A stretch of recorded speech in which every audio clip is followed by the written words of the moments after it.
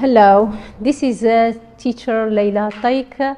I am Moroccan. I'm an EFL teacher, and also I am a TCLP Arabic exchange teacher program of teachers of critical languages program implemented by American Council. Actually, I'm here at Brooklyn Emerging Leaders Academy High School to teach American students here in Brooklyn Arabic language as a critical language. I won that this grant scholarship in a partnership with my Moroccan Ministry of Education, in partnership with the American Council, and I was lucky to live this experience and come to the USA and start this experience of teaching and living and immersing in the American community. I would like to thank my American community here, my school principal, Mrs. Nisha and Mrs. Shannon, that they really accepted me among them. Bella School is really a very welcoming community. I would like to share with you my experience as a teacher coming from Morocco here in USA, and how I made the difference in this new life at Brooklyn and in a high school, in an American high school, teaching American students a language which is very challenging, which is Arabic. At the beginning, it was not very easy to teach the students from scratch. I started from August till now. Till now, I can say that my students are really speaking Arabic language. They can make small community, they can communicate in using Arabic. It's good for me because I found this school also welcoming all the ethnicities and the diversities. Same in my country, Morocco, where I come from. Morocco is a diverse country that is accepting all the differences. It was really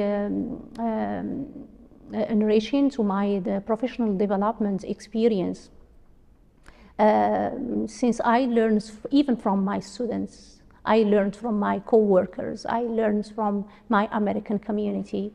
The difference that I'm really making is that I am not just teaching them Arabic, but I am giving them part of my culture. I do, since I not just part of my mission here through my program is also to introduce my Moroccan culture. I did with my students the henna thing. We also I introduced them to the Moroccan traditions, the touristic places, the food of Morocco. We went in a camp with my students, and I really teach them, or we interact in real life situation, not just, I make students communicate in Arabic and write it, use them in real life. For example, when we went in a camp, we prepared the Moroccan tea with mint, and they use Arabic when they are preparing or doing something in the culture. I really felt that I am making something new, something innovative, something that is creative with my American students, and they're really welcoming me, and I am really happy to have this experience as an exchange teacher. The thing that helped me also, that I was running a culture exchange club.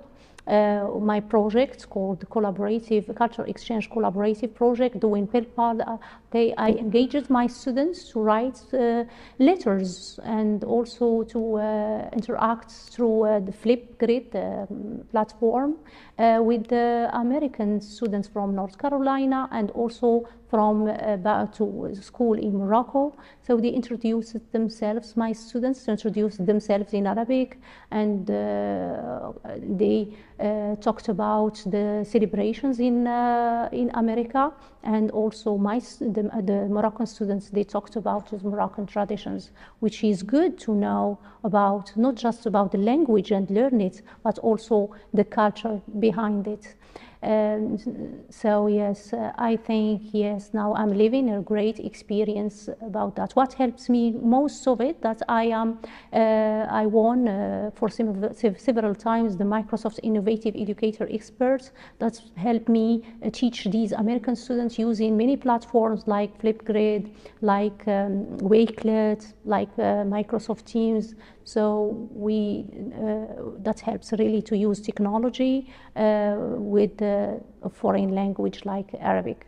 You know, it's challenging to start something new from scratch. But now I am proud of myself, since I built an Arabic curriculum for this school that I will leave behind when I go back to my country. So I really congratulate myself on that, and I'm happy that I am useful to my American program and also to my American community here and my school, host school. Thank you.